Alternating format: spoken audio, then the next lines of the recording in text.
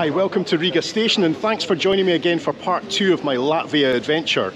Now I'm a wee bit nervous about this one because I was just meant to be staying in Riga tonight, but I've just gone and booked a train that goes as far east as you can go in the country. It goes to a place called Zelupy, which is right on the Russian border.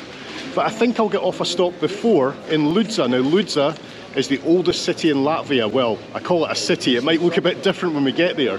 But I checked on booking.com and it looks like I can get a hotel there tonight. So let's go on another crazy adventure into the unknown. We'll go and get some supplies and then we'll jump on that train. And if you're departing from Riga, picking up supplies is no problem at all. The station is attached to a big mall with a good sized supermarket just steps from the station concourse. So I'd say avoid the small shops at the station and get yourself over here. Okay, I've got all my supplies and now we're looking for the train to Zelupy. Platform 1, track 11. I always get confused in Europe how there's platforms and tracks. No idea what that means.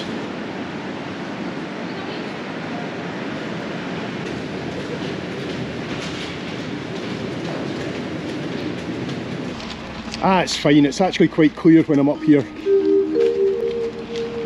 Uzmanību!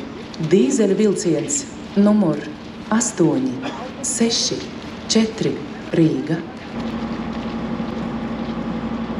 Well, there's my train and I think we're going to be on board for about 4 hours according to my wee ticket. I'm genuinely nervous about this because there's been no planning at all.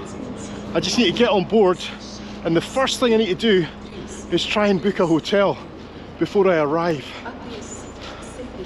It's a very busy train, but I don't know if people will be going the whole way or getting off at intermediate stops. One thing's for sure, there's going to be nothing to see out the window.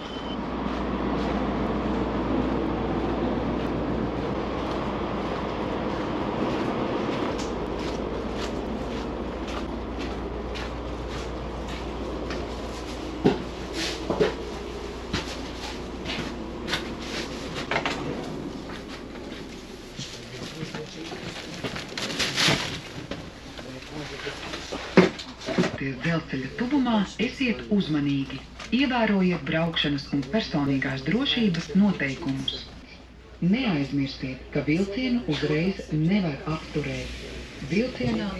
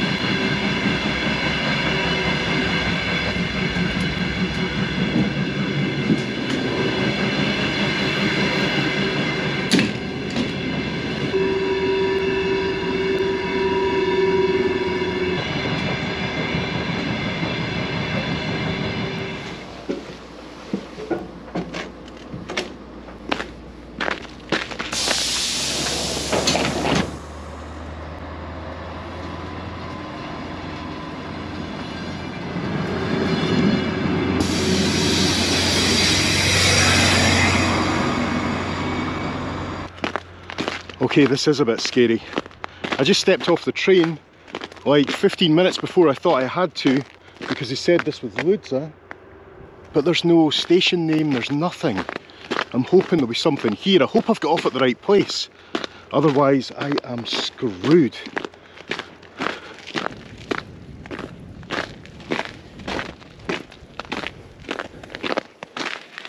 Okay folks, this is my worst moment yet. I've got off at the wrong station. I heard an announcement on the train and it said Ludza and I thought that means that we're at Ludza, and there were no actual signs on the platform. It's just these tiny little stations.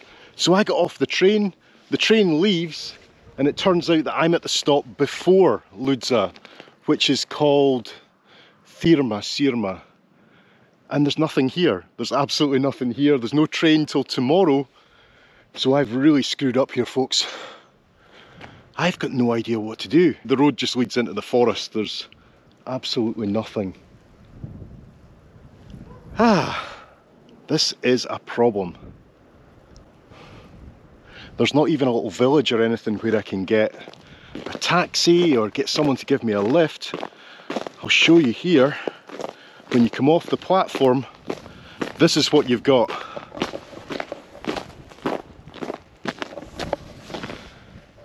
Absolutely nothing. I knew this would go wrong. I guess I could try and knock on this station door.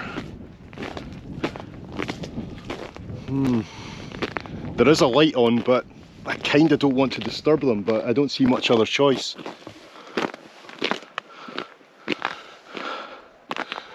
Oh, I'm really not sure what to do here.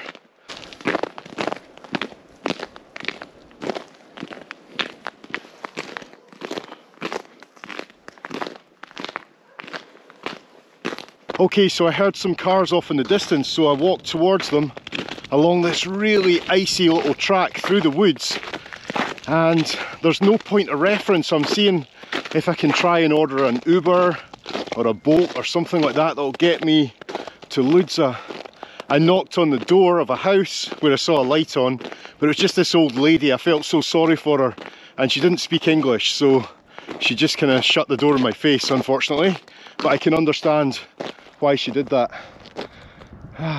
Yeah, when I got up to the main road there, it's just a road, there's no pavement, there's trucks going past really fast, so it's a little bit dangerous to try and walk to Ludza. Oh, I am officially a complete idiot. 30 kilometers from the Russian border and I'm walking through a forest. I'm going to sign off just now, folks, because I need to conserve this torch battery. I might need it later.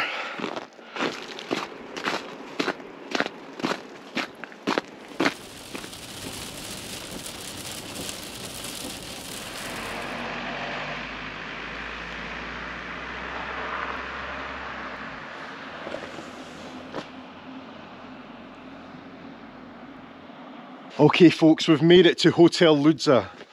Unbelievable. I managed to hitch a ride. It was just a young lad. He didn't really speak much English, but he got me here. He dropped me right at the hotel. What an absolute legend. So I put 20 euros in his hand and I gave him my business card as well and said, please contact me.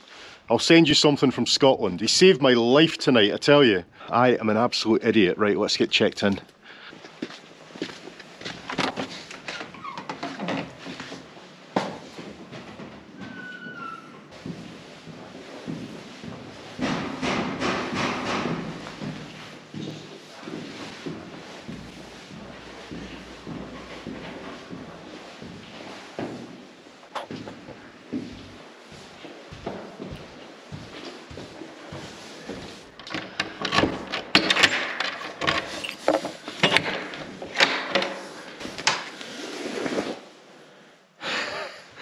That is the most scared I have ever been in my life travelling.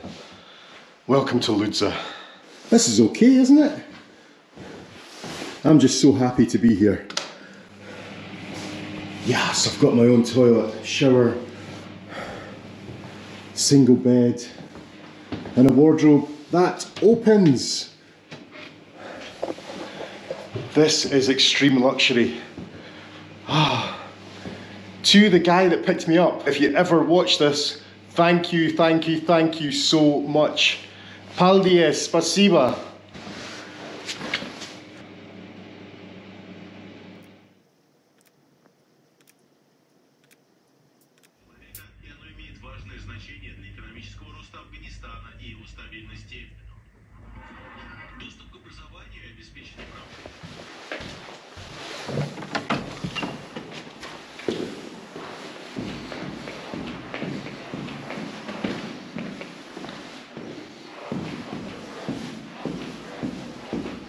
Right, time to check out, but I do not know where I leave this lovely little key.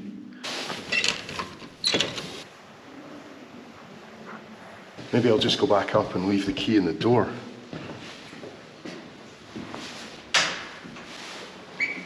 Aye, let's do that. Decision made. Right, let's go and explore Ludza.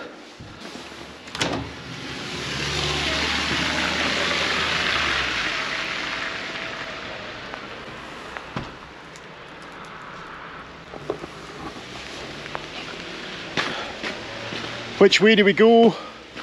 I don't know. But anyway, my hotel, Hotel Ludza. Great little place, very basic, but oof, slippy. But better than my place in Riga, that's for sure. So if you are in town, highly recommended. They do breakfast as well for €5, but I'd rather get out and find somewhere else to go. So let's go for a walk or a slide.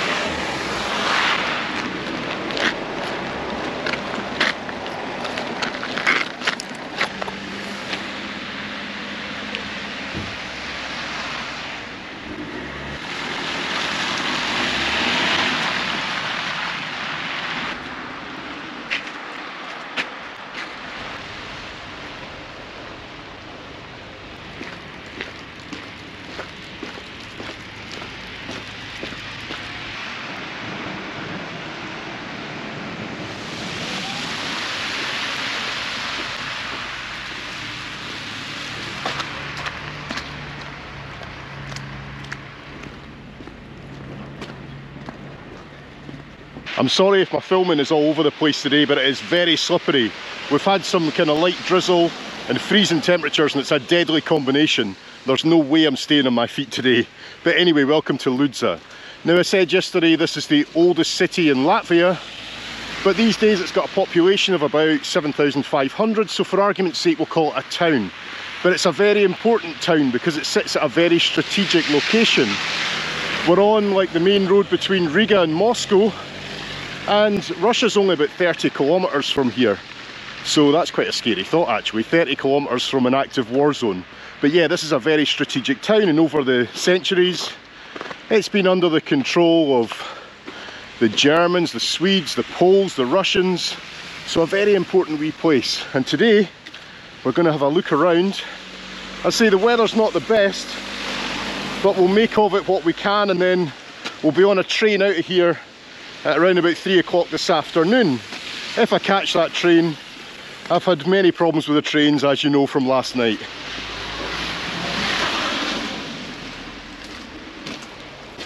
Oh, there seems to be a bit of a thaw on at the moment, and look at those, they're absolutely deadly.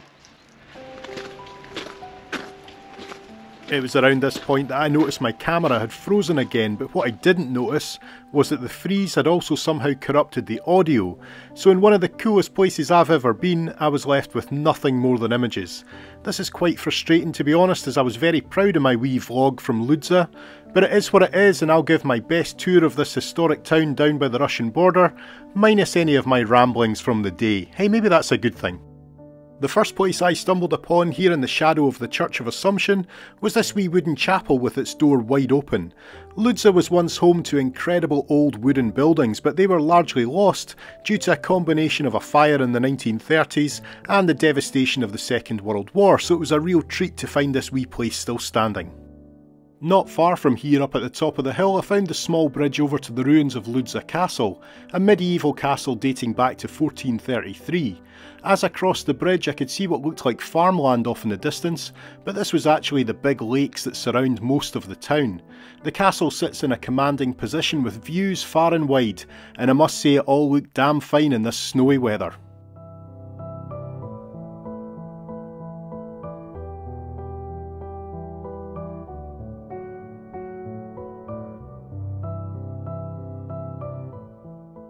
Back down in town, it was time to try and find some food, and also some shelter from the bitterly cold weather and the slippery streets.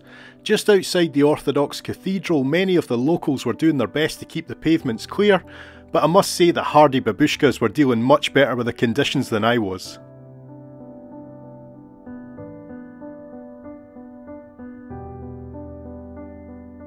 A good old wander about town eventually led me back to the main square and the comfort and sight of an open cafe, where I opted for a warming bowl of solyanka and some chicken and chips.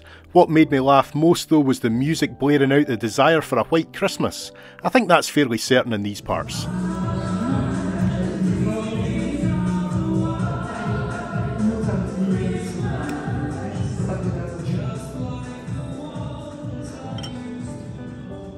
After such a hearty lunch, it was a real shock to the system to step back outside again onto the cold streets.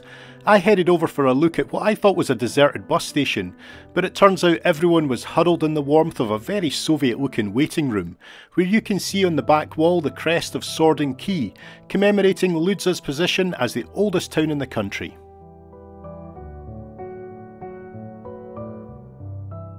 And with that, the time had come to make the long trek out to the train station, past some more wooden buildings, some older than others and some which have certainly seen better days. It turns out the train tracks were easier to find in the station itself, and here you can see the direction of Riga one way and Russia the other. Now, for some reason the station was completely absent from Google Maps on my phone, and signage wasn't up to much either, so with sleet starting to fall from the sky it was a very grumpy Steve that trudged along some deserted tracks before eventually finding Ludza railway station. By this stage I was absolutely soaked, so it was a relief to find the door to the waiting room open, and I had the whole grand place to myself to wait for the arrival of the 1543 back to Riga, which of course arrived bang on time without any fuss to pick up us 15 or so passengers ready to dry off in the warm comfy carriages.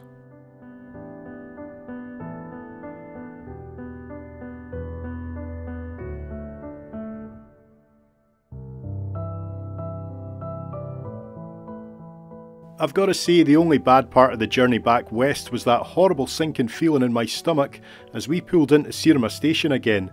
I guess it's all part of the adventure, but seriously that's one mistake I don't want to be repeating in future. I made it out in one piece though, and that gives me the opportunity to say thank you so much for coming along with me today on this ramshackle journey, and here's hoping I'll see you in the next one.